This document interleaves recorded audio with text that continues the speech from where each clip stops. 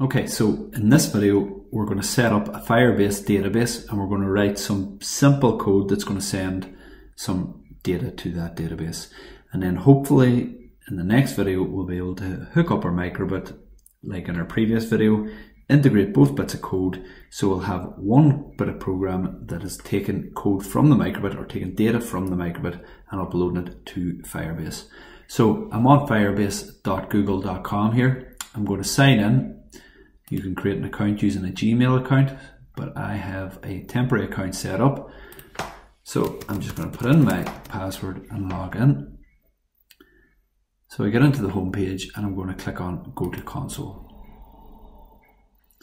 So the console is where I can set up all my various projects, including my database projects that we're going to use today.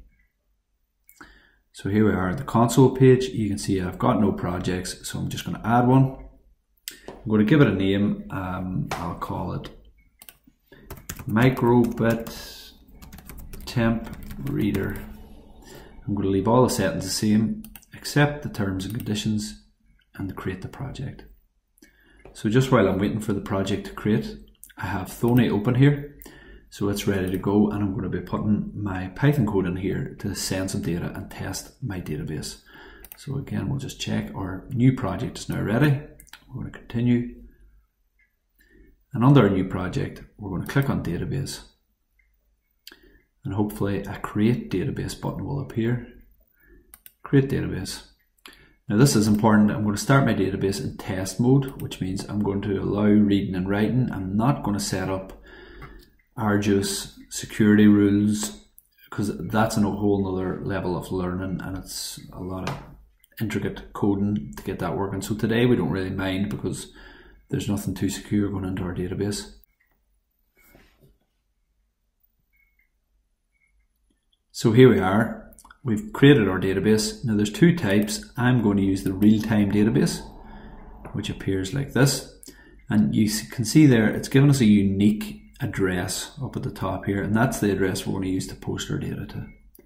Down here we can see our data, and at the minute it is null because there's nothing in here.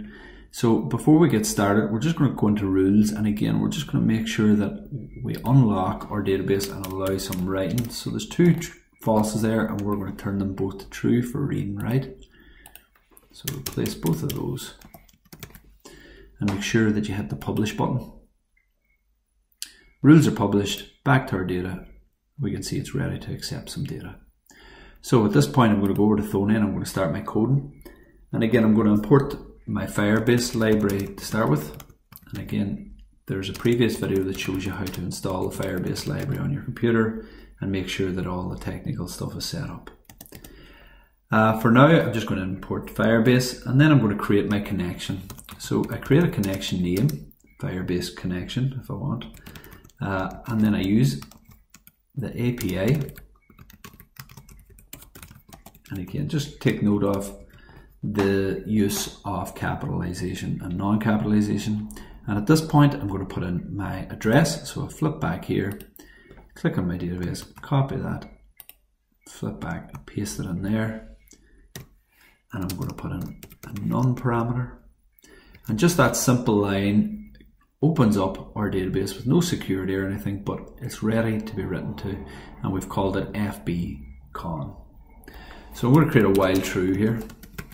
So we're going to do an infinite loop, and I'm going to just, for the test, ask the user to enter a temperature. So I'm going to create a box called temperature variable, and I'm going to convert it to an integer.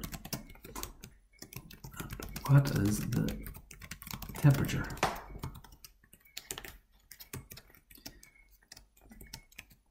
Okay, so we stored a temperature, and now before I upload it, I'm actually going to put it inside a dictionary data structure. Dictionary data structures are easily dealt with Firebase, so I'm going to create that. I'm going to give it a heading just called temp, and I'm going to send up the variable that we just created, temperature, and I'm going to close my dictionary. So I've created a dictionary called data_to_upload. It's a bit of an awkward name, but it'll do the job. So I've created the dictionary, I've put in my data, and now I just need to send it. So I'm going to say result is equal to the name of my connection dot post. So where are we posting it? So again, I can give it a little subfolder if you like, sub branch. So my test data, I'll call this branch. And what am I sending? I'm sending data to upload. Now what's going to happen is if that connection is successful and it successfully posts the data to the database is going to return a unique identifier code to my program, and we're going to store that unique identifier in a variable called result, and we'll know it worked if we can print result and we see our unique identifier. So that's really all there is to a basic test.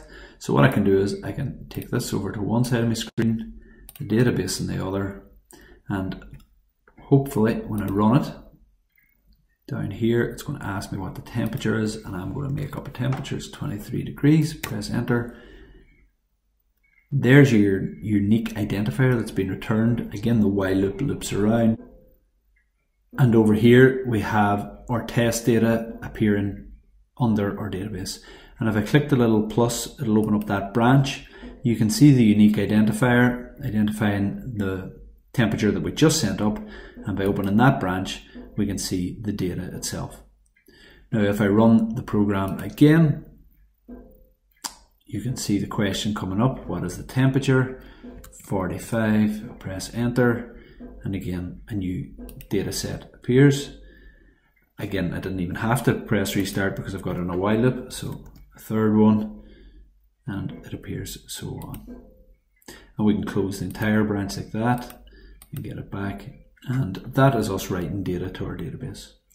Now there's no problem, we can add more than one piece of data at a time. So for example, if I wanted to add something like name, and it doesn't have to be a variable, we can define it.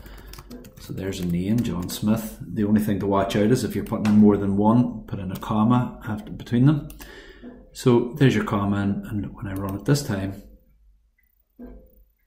it still asks me the temperature, and again I'll say 24, and this time when it goes up, it'll also put up 2 bits of data. So you still get your 4 entries now, sorry, but when you open the 4th, it's also got this additional data point called name. So now that we've got our database working and we're successfully uploading data to it, the next video is going to integrate what we talked about on the Microbit. So we're going to get the Python code that's reading from the Microbit over serial, and we're going to combine it with this code that sends it up to the Firebase, and we're going to add a couple of other features, and then that's that side of the project finished.